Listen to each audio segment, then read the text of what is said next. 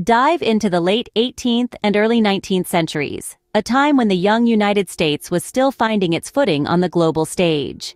During this period, the fledgling nation found itself grappling with escalating tensions with Britain, a world power of that era.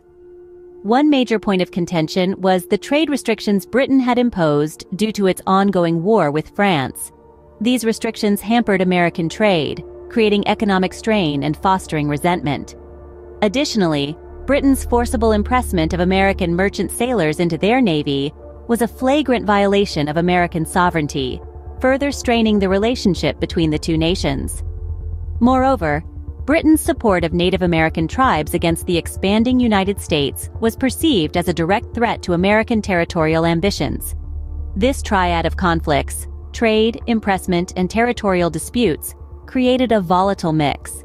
As these tensions reached a boiling point, the stage was set for a conflict that would test the mettle of the young nation: the War of 1812.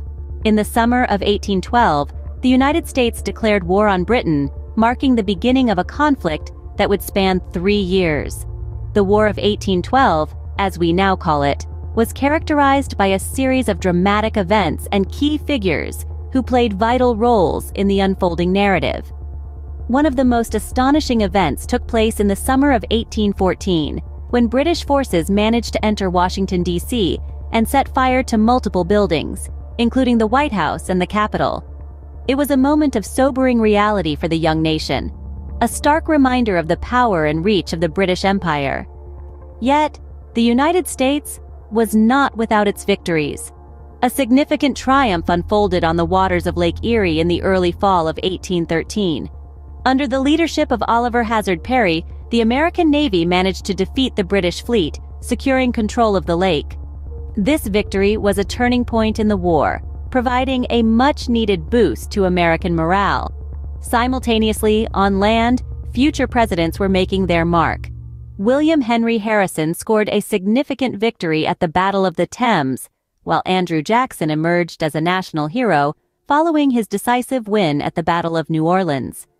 Jackson's victory, in particular, was a true David versus Goliath story, with his ragtag army of militiamen, free black soldiers, and pirates overcoming a well-trained and well-equipped British force.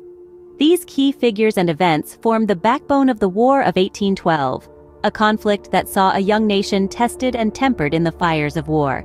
The United States faced numerous challenges and setbacks, but each time, they managed to bounce back, demonstrating a resilience that would come to define the American spirit.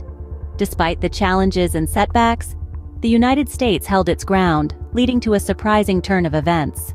The War of 1812 concluded with the Treaty of Ghent in 1814, but its impacts were far-reaching and long-lasting. The end of the war brought about several significant outcomes. One of the most immediate was the cessation of impressment. This was the practice where the British Navy would forcibly draft American sailors into their service, a key trigger for the war. With the Treaty of Ghent, this contentious issue was brought to an end, bringing much-needed relief to the maritime community. But the impacts of the war were not limited to the high seas.